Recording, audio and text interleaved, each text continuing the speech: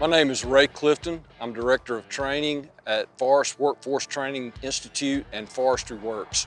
Logging and timber transport are the backbone of Alabama's world-class forest industry. Today we'll present a video on a truck inspection that will hopefully help you in your pre- and post-trip inspections every day to make sure that you have all of your safety points covered. Please remember that this video is intended to be an instruction and may or may not be what you will actually encounter on a Level 2 inspection. Hi, I'm Captain Tim Pullen with the Motor Carrier Safety Unit of the Alabama Law Enforcement Agency. We are proud today to partner with Forestry Works and what we will believe will be a great informative video on what you could expect to encounter should you be stopped by a commercial motor vehicle enforcement officer and a Level 2 inspection performed. Today we're going to be stopping this truck to perform a Level 2 commercial vehicle inspection. When stopping these vehicles, we try to get the drivers to pull to a safe location off the roadway, away from traffic. There's a wide spot up here on the right. I hope our driver's going to pick that location to stop. And it looks like he's going to pick the location that we prefer, which is off the roadway, away from traffic. I'm going to exit my vehicle and begin my Level 2 commercial vehicle inspection.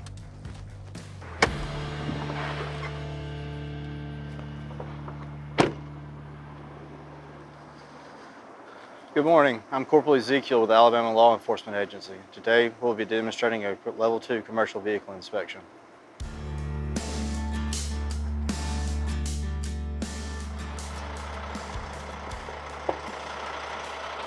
Good morning, sir. I'm Corporal Ezekiel. We're going to be doing a Level 2 commercial vehicle inspection today. You mind go ahead and shut your truck off for me? All right. There's a few things I need to get from you. I need to get your driver's license, your medical card.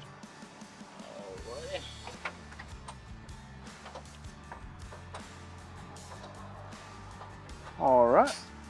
Your medical card's good.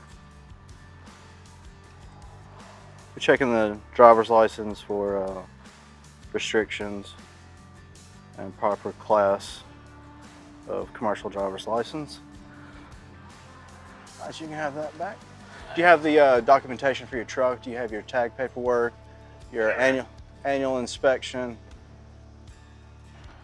All right, here you go. Do you have any paperwork on your load?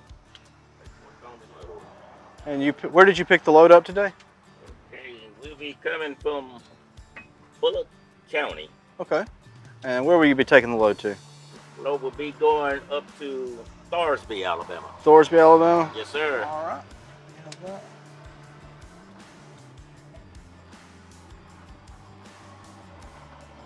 You going to Boise Cascade? Yes, sir. All right. Alrighty.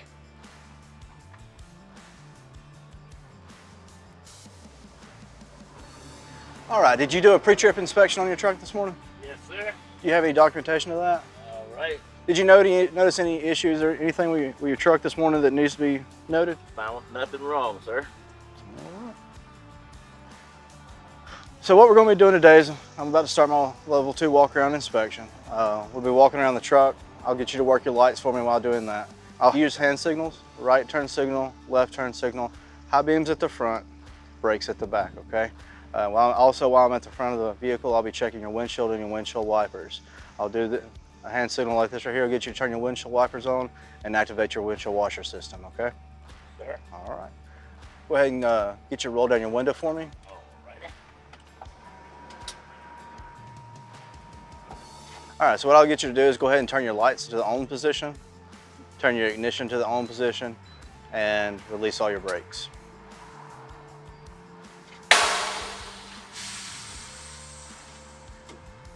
All right, get your foot off the brake. Off the brake. All right. So at the front of the vehicle, we'll be checking for headlights, turn signals, and ID lamps. Also be checking the windshield and the windshield washer system. All right. Get your right turn signal, high beam headlights, windshield washer, washer system. And now we'll be checking the front left of the truck. We'll be inspecting the wheel, checking the tire, ensuring adequate tread depth, inspecting the rim for cracks, and ensuring all wheel fasteners are present and secure. During this section of the inspection, we also look at the pitman arm, check the leaf springs, see if we can find any cracks in those. If any violations are found, I would document those at this time. Next step, we'll be checking the left saddle tank area of the truck. I'll be inspecting the exhaust system, ensuring there's no leaks under the cab, checking the fuel system, fuel cap on the fuel tank, and fuel lines to ensure there are no leaks from the fuel system. Next, we'll be moving from the left saddle tank area to the front of the trailer. We'll be checking air lines, electrical connections in this area. We're checking the electrical connections to make sure there's no chafing against hard metal surfaces and checking to ensure that there's no frayed wires. As for the airline connections, we'll be checking to make sure there's no kinks or holes, or there's no chafing against hard metal surfaces within the airlines. We'll also be listening for audible air leaks in this section of the inspection. Next, we'll check the drive line of the vehicle.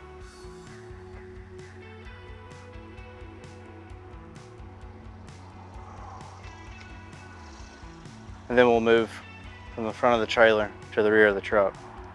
We want to ensure that the retroreflective material is in place on the rear of the truck. And then we'll check both tandem axles and tires to ensure proper tread depth, ensure that there's no cracks in the wheel, ensure the wheel fasteners are secure and tight, and that there are no cuts in the sidewalls of the tires.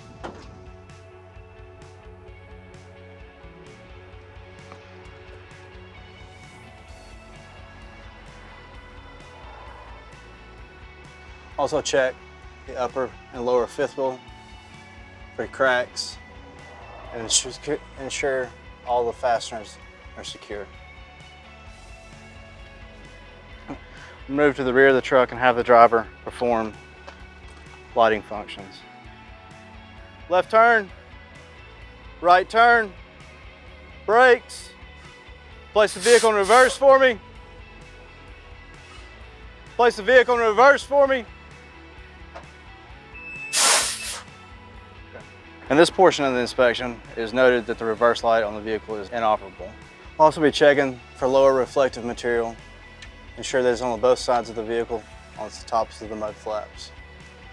The next step, we'll start with inspecting the left side of the trailer.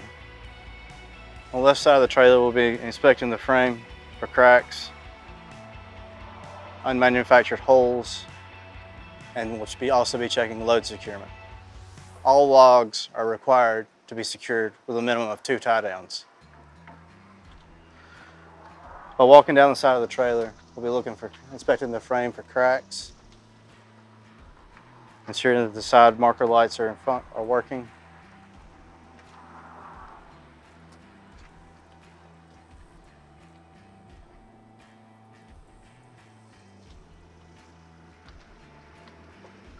And also checking load securement here.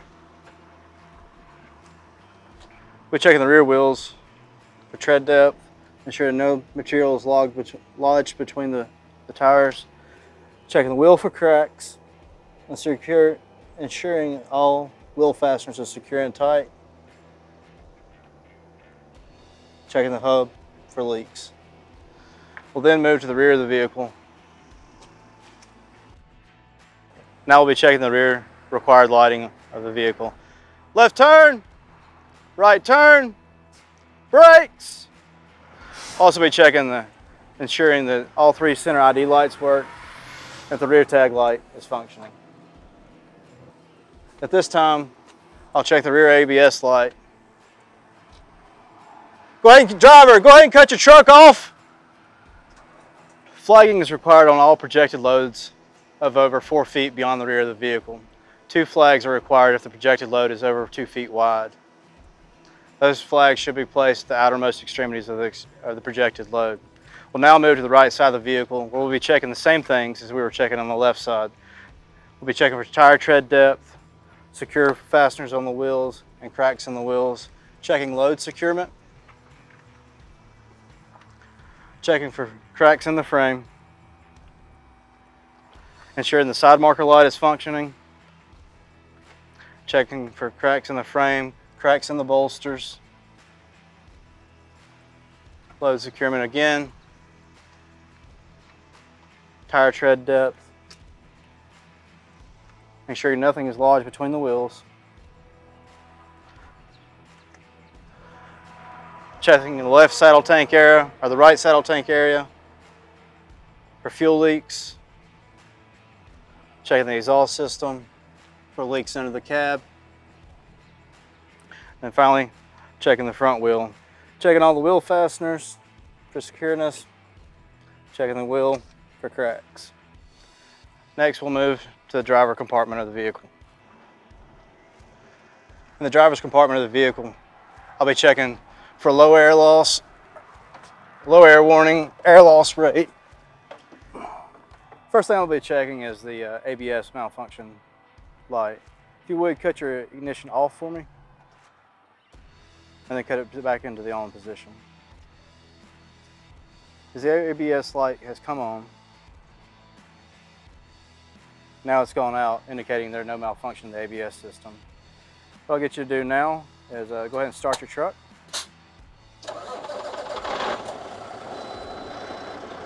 Now I'm going to check for air loss rate. What I'll get you to do is release both of your brakes for me, and then mash and hold your brakes for me. This is ensuring that there are no air leaks and the truck can maintain air pressure when brakes are applied, and it has passed the test. Go ahead and set your brakes. Next thing I'll check is the low air warning light. You get the driver to pump the brakes down to the light it activates. Go ahead and pump your brakes for me, sir. All right, his lights come on, so it passes the test. All right, you got a set of triangles there. And there's 3 triangles in the box. And then your fire extinguisher located. Fire extinguisher will be located on the headache rack on the rear. Okay. All right, at this point, I'll have the driver exit the vehicle and open the hood of the vehicle. Driver, if you wouldn't mind, come out here and open your hood for me.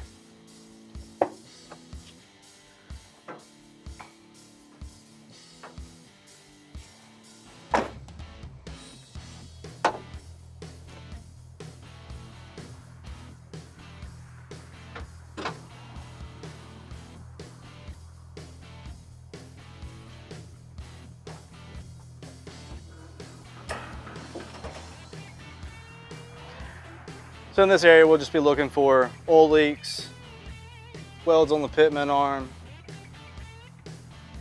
steering wheel lash, ensure that all clamps are tight, the fluid levels are good. Also check the same thing on the right side of the vehicle.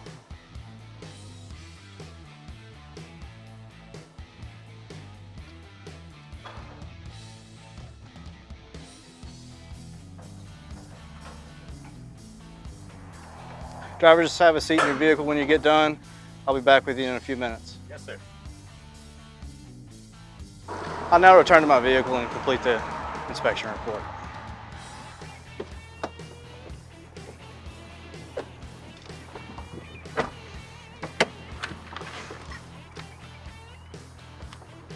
After completing the inspection report, I'll return it up to the driver and give him a copy of his inspection report. All right, driver. I've completed your inspection report. I did find one violation for a reverse lamp. What I need you to do is sign off on this inspection report, give it to your company and have them sign off and return it to us within 15 days, certifying that they fixed that violation, okay? All right, we'll take care of it. Sir, I appreciate your cooperation. Have a good afternoon.